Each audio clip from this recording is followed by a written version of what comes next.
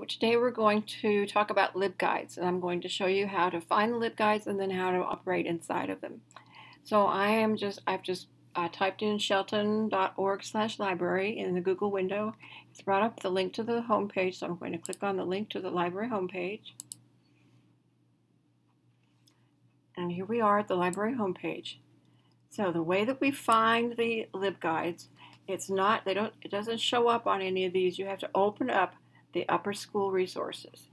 So open up your upper school resources and you will see the word LibGuides. Now each one of these, the lower school, upper elementary, and middle, all have LibGuides as well. I'm just using the upper school one because that's the one I'm the most familiar with. So we're going to click on LibGuides. And we're going to, today, I'm working right now on a LibGuide for English teachers on, let's see, where is English? Here it is, English Research Course. And the one we're doing is Mrs. Lee's assignment. And her assignments are here. And it's on Charles Dickens. So this is the page that I start out with for Charles Dickens. And this is her assignment. This right here is the Word document that has the assignment. So you can click on that and it opens up the Word document that is the PowerPoint assignment. And each one of these Word documents, all you have to do is click on them and they open up to the document. So then right here, we're going to come back to this one right here, but this is really important. We're going to come back. That's going to be where we do most of our research. These are books that we have in the library that are about the Victorian age and Charles Dickens. And then this page is all for Miss Lee's assignments. So she has another assignment with Frankenstein and Canterbury Tales and Romeo and Juliet. So whatever assignment is her most recent is the one that is at the top of the LibGuide. So this is where her assignment is. Now it says right here, Victorians and Dickens databases and websites. So this is where you're going to be to do your actual research. So click on this link and it will take you to basically the Dickens and Victorians LibGuide page. All right, over here are the subscription databases. These we pay for. It's all vetted information, and these do citations for you. Notice I say up here self-citing. So the great thing about these are, I'll click on one, Daily Life and History. This is a ABC Clio database, and let's type in here the Victorian age.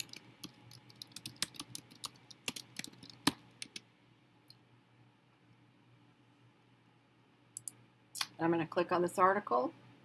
So it's a nice long article about the Victorian age. It has an overview and it has a picture that you can use as well. It also will read aloud for you. So if you want to listen instead of reading, you can click listen and it will read it out loud to you. Okay, so what we'll do with this is we will go through this article and we will go through all of it all the way down to the end, and at the end is the citation. So we'll copy that citation and we'll paste it onto our Works Cited page. So that is easy. All right, the next thing we'll do with this is that we will print this page. So we have to go by the icons up here. And you can email this article to yourself, which is sometimes what I do. You can download it or you print it. And I say for the students all to print their articles because they'll need to reread the articles and highlight them and take notes and study them in order to do their assignments. So I tell the students to print their articles.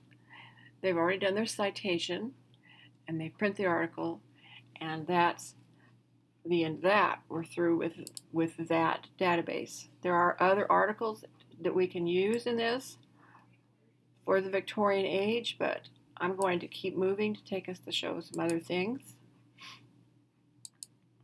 So back at the LibGuide page, these are all the subscription databases.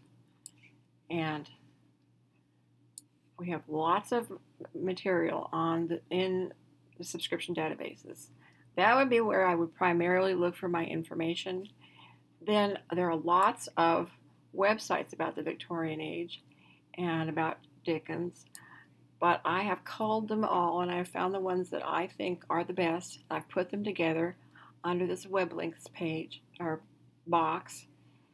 And so, for example, this one is BBC. So we'll open it up and it will give you information on an overview of Victorian Britain, etc., her prime ministers, major events in Victoria's reign. All this is great, but it does not cite for you. So you'll have to make the citation using the citation machine. Okay. All of these are working and clearly and academically sanctioned websites, and you can use these for your research. Over here are videos, that are streaming videos that you can watch. So if you want to watch the one on Dickens's life, you can just click on it and it will open up, and you can watch the whole video, or you can watch it in sections. If you use any of the information from the video on your research, you can cite it right here. Do the citation. Again, it does it for you to copy, and you can copy it and paste it onto your works cited page. So I find it very helpful to use the videos. They give you a lot of information. You can take notes as you watch and watch them, and you can stop it and replay a section if you need to get the information. So they're very helpful. Okay, so this is the LibGuide. Now up here, up at the top, all these tabs are different LibGuides. Right here, this is just a generic English subscription database LibGuide. This is just basic English stuff. This is about plagiarism, about writing papers, and it gives you a lot of databases that are helpful for generic research. Canterbury Tales, Dickens, this is one we just looked at, poetry, Shakespeare. Now we get down towards the bottom here and we see the different teachers' assignments. So Miss Lee's assignments are all on her page. Miss McCord's, she has her own page with her research assignments. Miss Rivers has her own page with her research assignments. And Miss Eckert has hers.